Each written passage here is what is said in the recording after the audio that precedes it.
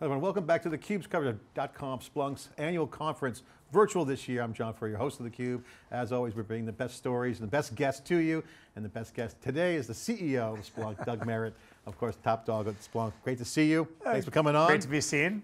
So nice I can't believe we had a whole year without seeing each other. I love this conference because it's kind of like a studio, taking over a full virtual studio, multiple sets. theCUBE's here, you had the main stage, you got rooms upstairs, tons of virtual interactions, great numbers, congratulations. Thank you, thank you. We were, we wanted this to be primarily live, or we are live, primarily on site. And we pivoted. I was so proud of the marketing team, how quickly they pivoted, and I love the environment they've created. I know next year we'll always have virtual now, we've all learned, but we'll be on site, which will be great. Yeah, it's good to see kind of you guys telling the story, a lot more stories happening, and we've been covering Splunk since 2012 on theCUBE, I think longer than AWS, I think that was 2013, our first CUBE. Seeing Splunk emerge, the trend has been, it's new, it's got value, and you operationalize it for customers, something new happens, you operationalize it for customers, and it just keeps on the Splunk way, the culture of innovation. It just seems now more than ever, you guys were involved in security early. In 2015, I think that was the year we started kind of talking about it, your first year. And now it just feels like something bigger is right here in front of us. And people are trying to figure out multi-cloud observability, we see that. That's a big growth wave coming. What's the wave that's happening? So the beauty of Splunk and the kind of culture and how we were born was we have this non-structured backbone, what I would call the investigative lake, where you just dump garbage into it and then get value out of it through the question asking, which means that you can traverse anywhere because you're not taking a point of view on the data, it's usable all over the place. And that's how we went up in security, as we had the IT systems administrators pinging that thing with questions, and at that point in time, the cyber teams were almost always part of the IT teams. It's like, hey, can we ask questions of that thing? It's like, yeah, go ahead, and all of a sudden they got value, and then the product managers and the app dev guys started asking questions, and so a lot of our proliferation has been because of the underlying backbone of Splunk, the ability for new people to come to the data and find value from the data. As you know, and as our users know, we have tried to stay very focused on a go-to-market basis on serving the technical triumvirate of the cyber teams, the infrastructure management and IT ops teams, and the app dev and DevOps teams. And on a go-to-market basis and the solutions we package, that is, we're trying to stay super pure to that. That's $90 billion of total addressable market. We're super excited that we'll be well over $3 billion in ARR this year, which is amazing. It was $300 million when I started 7 years ago. So that 10X in 7 years is great, but $3 billion and $90 billion. Like, we're all just getting going right now with those core buying centers. We're on top of what Sean Bice and others would tell you about, hey, we've got to continue to focus on multi-cloud, and edge is really important, machine learning is important. With the lever that we've been focused on for a long time that we're continuing to gain better traction on is making sure that we've got the right data plane and application platform layer so that the rest of the world can participate in building high quality, reusable and resellable applications so that operationalization that we have done officially around cyber IT and DevOps and unofficially on a one-off basis for marketing and supply chain and logistics and manufacturing, that those other use cases can be packaged, repeated, sold and supported by the people that really know those domains, because we're not manufacturing experts. We're honored that Porsche and BMW are using us to get operational insight onto their manufacturing floor, but they led that. We just were there as the technical Splunk people to help bring that to life. But there are lots of firms out there that know manufacturing cold, process versus discrete, and they can create with these packages that are appropriate for automotive versus paint versus wineries versus, and that, I think the big accelerant over the next 10 years for Splunk, we got to keep penetrating our core use cases, but it'll be allowing our ecosystem, and I'm so happy Teresa Carlson's here and is just pounding the table on partners to take the other, probably 90% of the market that is not covered by our core markets. Yeah, I think that's awesome. And first we'll get to the partnerverse in a second, the rebranding of the ecosystem as it's growing. But you mentioned you didn't know manufacturing as an example where the value is being created. But it's interesting because you guys are enabling that value. Yes. They're adding value because they know their apps and they're experts. Exactly. That's where the ecosystem is really going to shine, because if you can provide that enablement, this control plane as you mentioned, that's going to feed the ecosystem. So the question I have for you is, as you guys have become essentially the de facto control plane for most companies, because we're using Splunk for a lot of other great reasons. Now you have set them up that way. Is the pattern to just keep building machine learning apps on top of it, or more querying? What's the customer next level trends that you're seeing? So the two core focus areas that we will stay on top of is enriching that data platform and ensure that we continue to provide better APIs and better interfaces so that when people want to build a really interesting automotive parts supply chain optimization app, that they're able to do that. We've got the right APIs, we've got the right services, we've got the right separation between the application and the platform so they can get that done. And we'll continue to advance that platform so that there's monetization capabilities and there's advertising capabilities and other pieces so that they can make their business.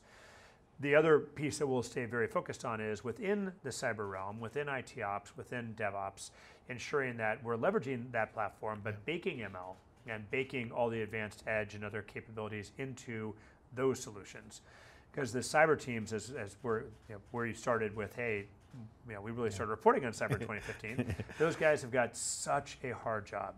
Yeah. And while there's lots of people pretending like they're going to come in and serve them, the difficulty is there are hundreds of tools and technologies that the average CISO deals with. And the rate of innovation is not slowing down. And those vendors that have a vested interest in, I want to maintain my footprint in firewalls, I want to maintain it in the endpoint, I want to maintain, it's really hard for them to say, you know what, there are 25 other categories of tools, and there's 500 vendors, you got to play nicely with your competitors and know all those folks if you really want to provide the ML, the detection, the remediation, the investigation capabilities, and that's where I'm really excited about the competition, the fake competition in many cases, because bring it on. Like, I've got 2,000 engineers, all they do all day long is focus on the data layer and making sure that we're effective there. And I'm not diverting my engineers with any other tasks that I've got to it's hard enough to do what we do in the data layer. So. Well, it's interesting, I just had some notes here. I had one, data-driven innovation. You've been talking about it since you've been here. We've been talking about data-driven innovation, cybersecurity you mentioned for many years. It's almost like the balance of, you got to have tools, but you got to have the platform. If you have too many tools and no platform, then there's a mix match there and you get hung up with tools and there's blind spots. So you can't have blind spots, you can't have silos. This is what kind of everyone's pretty much agreeing on right now. It's not a debate, it's more like, okay, I got silos and I got blind spots. Well, how do I solve that? The difficulty, and I touched a little bit of this on my keynote, of there are well over 16. I was using 16 because DB Engines categorizes 16 different database tools, but there's actually more if you go deeper. So there's 16 different categories of database tools. Think relational database, data warehouse, ledger databases, graph databases, et cetera. Over 16 categories of those, 350 vendors. That's not because we're all stupid in tech. Like a graph DB is different than a relational database, which is different than what we do with our schemaless index. So there's those categories, that many vendors, because they're trying to solve different problems. Within the swim lane that you are in, which for us is this non-structured, high volume, difficult data to manage. Now the problem is, how do you create that non-broken, that end-to-end view so you can handle your use cases effectively? And then the customer is still going to deal with the fact that we are not a relational database engine company. We're not a data warehousing company. We're beginning to use graph DB capabilities within our solution sets, but we're going to lean on open source and other vendors. Yeah, use the tool for the job you need, but I think that what you're hitting on that I like is this control plane idea. I want to get back to that because if you think about what the modern application developers want is, they want DevOps, and DevOps kind of won. Infrastructure as code's there. But if I'm a modern developer, I just want to code. I don't want to configure the data or the infrastructure. So the data value now is so much more important for the developer, whether that's policy-based innovation, GitOps as some people call it, AI ops. These are big trends. This is fairly new in the sense of being mainstream. It's been around for a couple of years, but this time, how do you see the data being much more of a developer input? Yeah, people talk about DevOps as a new thing. When I was running all the HR products at PeopleSoft in 2004, we had a DevOps team. So that is, there's always been a group of people, whether they're designated or not, that are kind of managing the manufacturing floor for your developers, making sure they got the right tools and the right databases. And what's new is, because of the ephemeral nature of cloud, that app dev work and DevOps and everyone that surrounds those is now 100% data driven. Because you have ephemeral services, they're popping up and popping down, and if you're not able to trap the data that each one of those services are emitting and do it on a real-time basis and a thorough, complete basis, you can't sample, then you are flying blind. And that's not going to work when you've got a critical code push for a feature your customer's demanding, and if you don't get it out, your competitors are. You need to have assurance that you've done the right things and that the quality and the actual deployment actually works. And that's where what led us to observability 3 years ago is when we roughly started doing our string of acquisitions is we saw that transition from a stateful world where it was all transaction engine driven. I've got to insert transaction engines into code, very different engineering problem, to I've got to grab data. And it's convoluted data, it's chaotic data, it's changing all the time. Well, geez, that sounds and like latency issues too, they got to do it fast. I've got to do it literally millisecond by millisecond. You've got our bigger customers were honored because of how we operate Splunk to serve some of the biggest web properties in the globe. And they're dealing with hundreds of terabytes to petabytes of data per day that are traversing these pipes. And you've got to be able to extract metrics from that entire multi-petabyte or traces from that entire multi-petabyte stream. And you can't hope that you're guessing right by only extracting from portions of it, because again, if you miss that data, you've missed it forever. So for us, that was a data problem, which is why we stepped in. And everything's a data problem these days. It's almost fun to talk about if you love the problem statements that we're trying to solve. I want to get your reaction to something, if you don't mind. I was talking to a CISO and a CIO. We were having a conversation kind of off camera at an event recently. And I said, what's the biggest challenge that you have? I'm just curious, I asked them. They said, actually it's personnel. People are mad at each other. The developers want to go faster because our CI/CD pipeline is DevOps, they're coding. They're having to wait for the security groups, in some cases weeks and days, when they could do it in minutes. They want to do it in the pipeline, shifting left as some call it. And IT's kind of getting in the way. So it's kind of like, they're not getting along very well. Meaning they're slowing things down. I can say something what they really said, but they weren't getting along. What's your reaction to that? Because that seems to be a speed scale problem that's developer centric, not organizational. I mean, you got organizational challenges in being slowed down.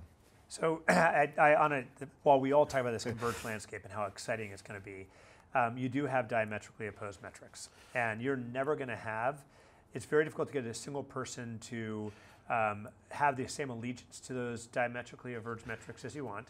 So you've got checks and balances. And the reality of what the cyber teams need to be doing to ensure that you aren't just coding effective functions with the right delivery time frame, but that's also secure, is I think going to make the security teams important forever.